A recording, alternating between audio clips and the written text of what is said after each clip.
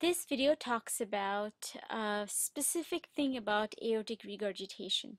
So we know that when there is aortic regurg, there is increased backflow of fluid onto the left ventricle, or we can also say that the afterload is going to increase, right? And the only way to kind of compensate, or the only way to maintain cardiac output in aortic regurg is by increasing preload. Usually aortic regurg is treated with inotropes. So inotropes, for example, let's say dobutamine is an inotrope, which is going to increase contractility of the heart. And it's also treated with vasodilators, for example. So among vasodilators is going to be nitroprusside.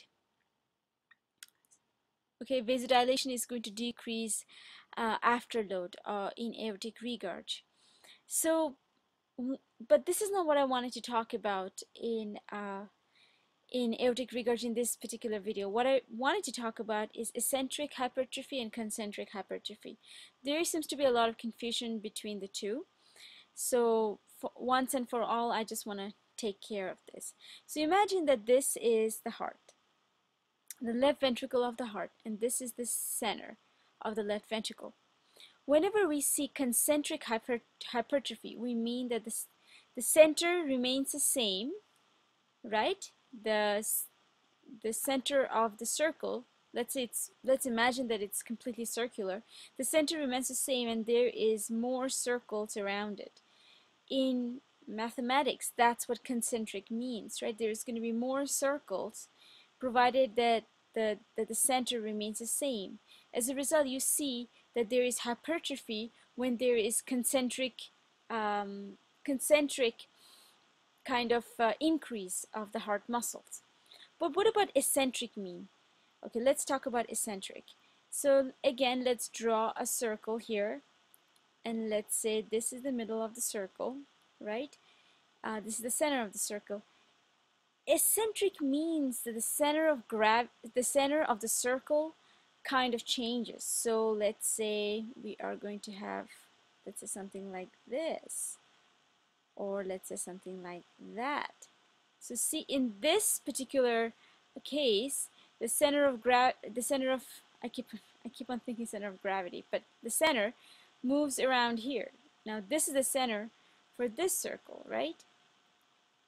This is a eccentric. But for this circle, the center moved from here to here. So now these are the radius, right? So you can see how that in eccentric hypertrophy there is dilation, and in concentric hypertrophy there is really hypertrophy of the muscles, right? There's hypertrophy.